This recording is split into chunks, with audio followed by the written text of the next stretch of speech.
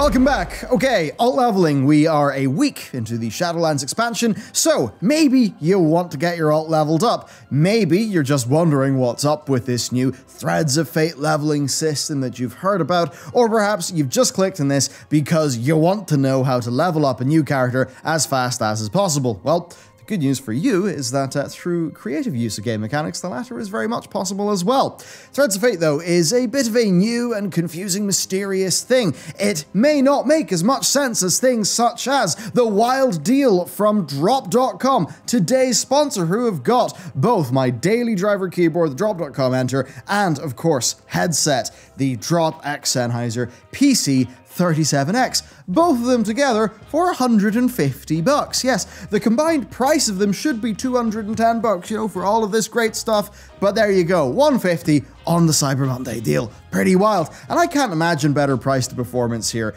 honestly speaking. I mean, this is not budget gear. PC 37X, 55k sales, 4.9 rating. It's been what I've been using on Shadowlands, right? It's got the epic Sennheiser sound you'd expect. It's a great sounding mic with a hardware mute as well. It's pretty awesome and really great comfort. And this is what it sounds like on Discord.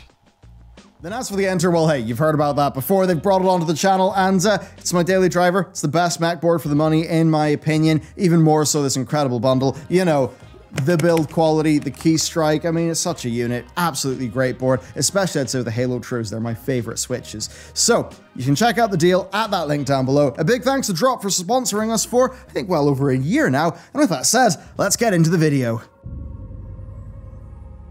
First up, an explainer of what's going on. So, you will get a choice when your new character enters Oribos, right? Leveling the normal way or turning on Threads of Fate. And this option will open up to you, assuming one character in your account has completed the first stage of the Covenant campaign, which, by the way, is when you unlock world quests. Now, Threads of Fate replaces the leveling campaign of Shadowlands with 4 quests, one basically to aid each of the zones. And these quests are progressed along by doing bonus objectives, by doing side quests, dungeons, and world quests, and even things like rares.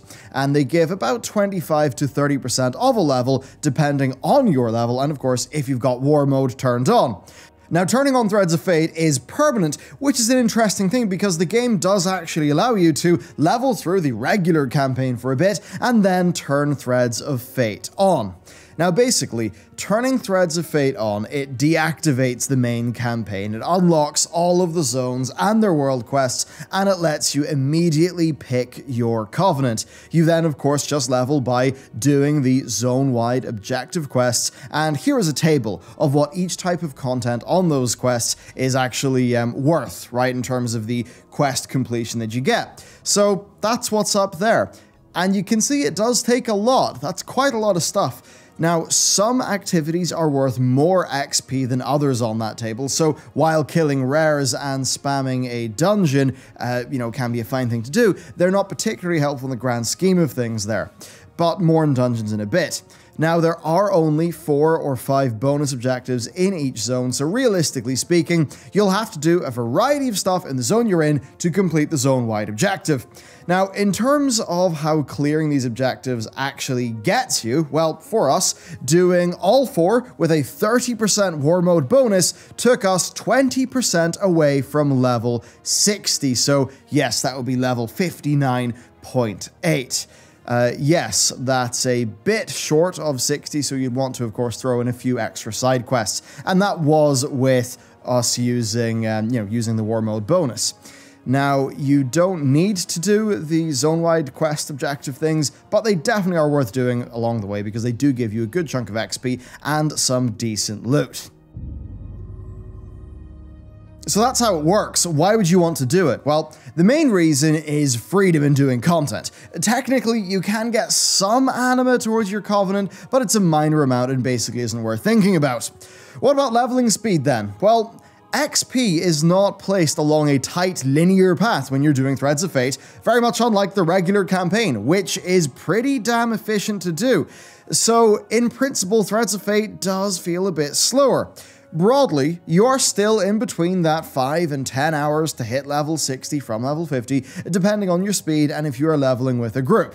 Now, on launch, it took us 11 hours to hit level 60, but that was with us being half delirious and also spending a whole bunch of time doing world PvP. As for our solo Threads of Fate run, that took about 8.5 hours to hit level 60 from 50.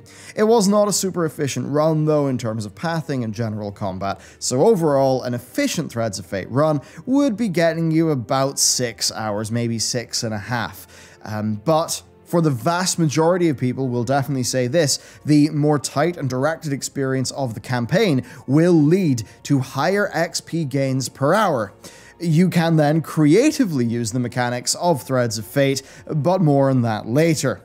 Overall then, Threads of Fate is another option. It does feel pretty different to play, but it's not fundamentally faster, and it certainly does take a bit of a hit to XP per hour from just the lack of a tight, directed quest flow, one that you can of course then plug an add-on like Azeroth Autopilot into. So yes, it's not really speed leveling, it's just another form of leveling.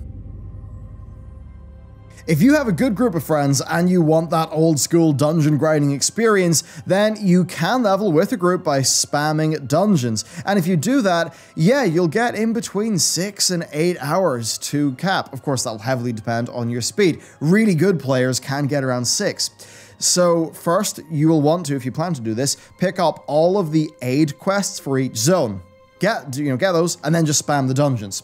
Now, spamming the dungeons to level 59 will almost be enough dungeon bosses killed to complete your aid quest for each zone. So once you hit around level 59, you can then just hop out of the dungeons, you can finish off the aid quest for each zone, hand them in, and cap.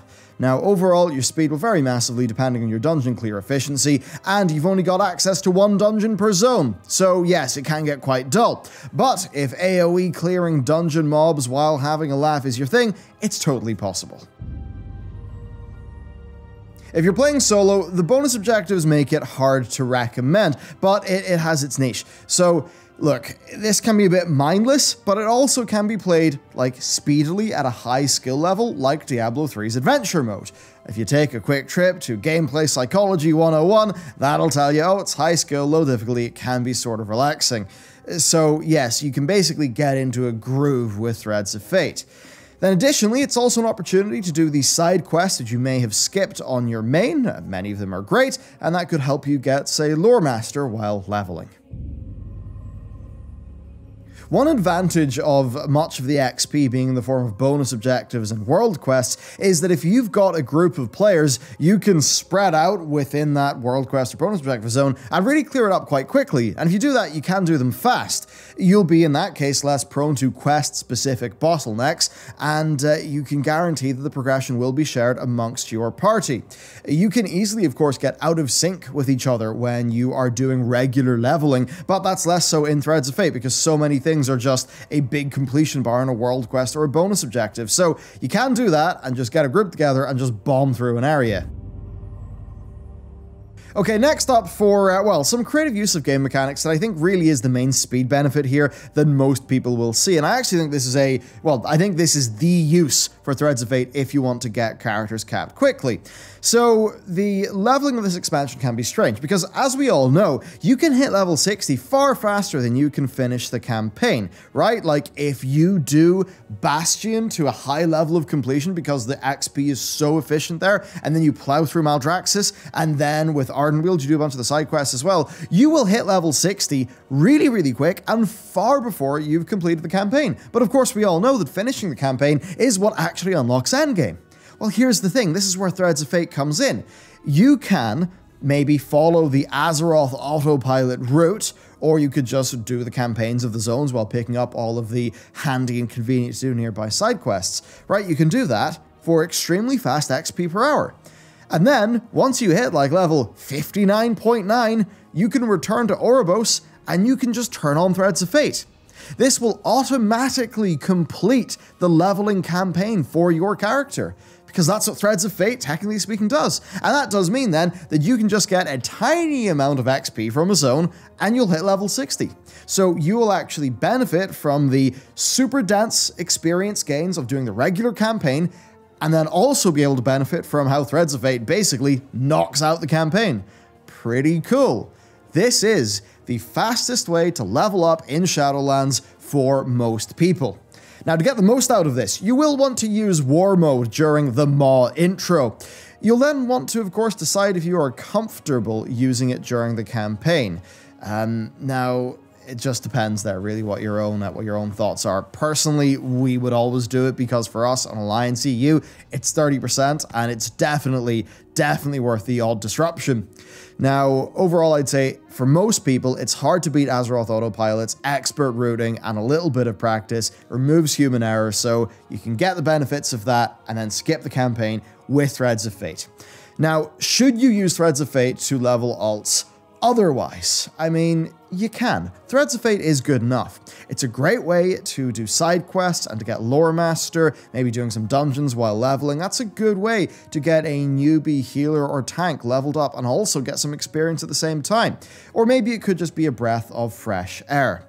So now that we've basically argued in a way why you should do it and why for pure speed you maybe shouldn't do Threads of Fate, we still do want to give you just a few other little hints and tips and things. Usually, I would say use War Mode. In my experience, people just want to get stuff done. They're not going to engage in PvP that often. Even if you don't want to use it, you can still use it because you can turn War Mode on right before you go to Oribos and hand in the aid quests. Because that aid quest is worth a bunch of XP, why not hand it in when your character's got a 10, 20, or 30% XP boost? Then another War Mode tip. So if you're in War Mode and you're doing it one zone at a time, you should still do it in leveling order. And I know that kind of defeats some of the purpose of this system, but you've got to remember, like, enemy players doing the campaign in Revendreth, they'll be level 58. And if you start in Revendreth, you'll be like level 51, 52, which is just asking for trouble because they'll wreck you. Now, another thing, world quests. Some of them are quite quick to complete, and often they are the same world quests that max level players are doing. So if you can get in with the legion of people who are just clearing the map on their endgame characters, just go there, tag a bunch of mobs, and you can get those done pretty quickly in our experience. Now then, since so much of the Threads of Fate stuff is, and the combat at least, is in bonus objectives, we'd again also say it's very important to actively play your character, right? Choose the talents for killing mobs very fast. Your short cooldown burst, your AoE heavy talents, things like that are absolutely key. I mean, if you play Threads of Fate, just general content, like you're maybe doing, you know, a bit of a dungeon and you're really trying to go, you'll actually go a lot faster. Also then, I mean, obviously, look at the map and plan a route around the available objectives. This is the sort of thing where we can't just give you a leveling route for Threads of Fate because, you know, the world quests are going to be in different places, right? So if you land in without a plan, you don't think about your character's movement, you're going to spend a whole bunch of time thinking, you know, oh, what's the next thing to do? And if that's how you're navigating, you're not going to be navigating efficiently. So even just a simple plan can help you a lot there. But that's basically it. All in all, Threads of Fate is a good choice to have. If you want to level up with pure speed, it's not the fastest, but yes, it can also allow for a more dynamic and varied leveling experience than the linear path, though it still can feel a bit fractured. To be honest with you, I think it's very clear that this could have just used more tuning in terms of experience numbers, bonus objective completion, and things like that. This was added in quite late in beta, very late in fact, and that was still at a time where leveling XP values were all over the place. So this does feel like a first pass. I would not be surprised if this flow improves drastically in future patches. But that's basically it for the Threads of Fate and generally alt leveling guide in the Shadowlands expansion. If you absolutely want to get an alt leveled up as fast as is possible, basically follow our launch leveling guide, right? Follow that doing the campaign. Maybe I would say work in a few more world quests. Or not world quests, I'm sorry, a few more, you know, the side quests. Work in a few more of those. You can afford to do a lot more of them in Bastion as an example, and they're pretty efficient there.